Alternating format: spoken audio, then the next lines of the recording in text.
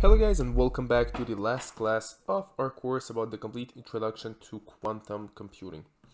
So we talked about many things in this course, and basically until now you guys should have a basic understanding of what exactly is quantum computing.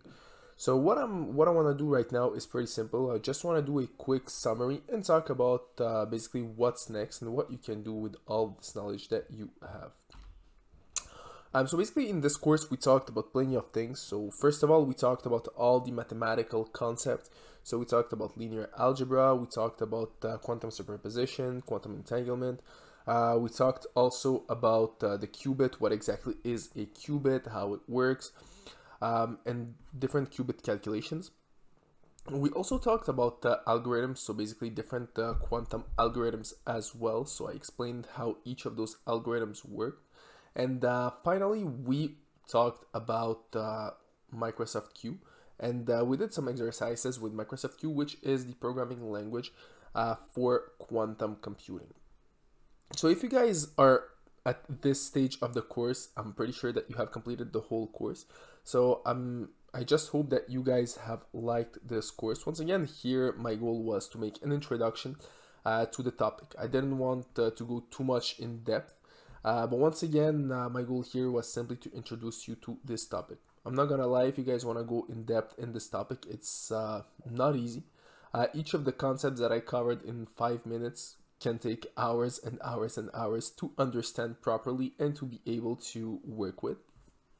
So once again, right now you have an introduction and you know pretty much what exactly is quantum computing, where quantum computing is at right now in the world. And basically, this was the goal of this course. Right now, what's next? So basically, if you guys really liked and enjoyed quantum computing or this course about quantum computing, you like the topic and stuff. So the next thing for you guys would be taking a more advanced quantum computing course.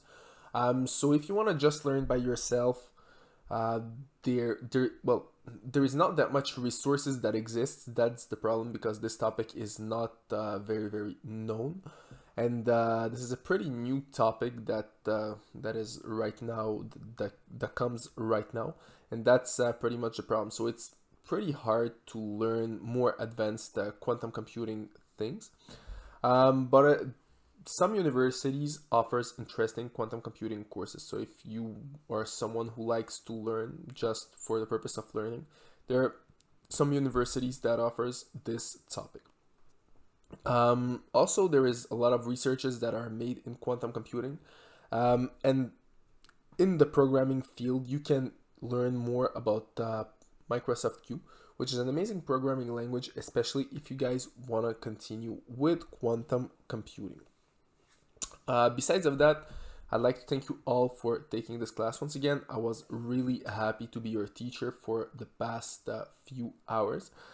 The course was probably complicated for you guys to understand, but for me was also complicated to make, because once again, as I said, this topic is pretty complicated.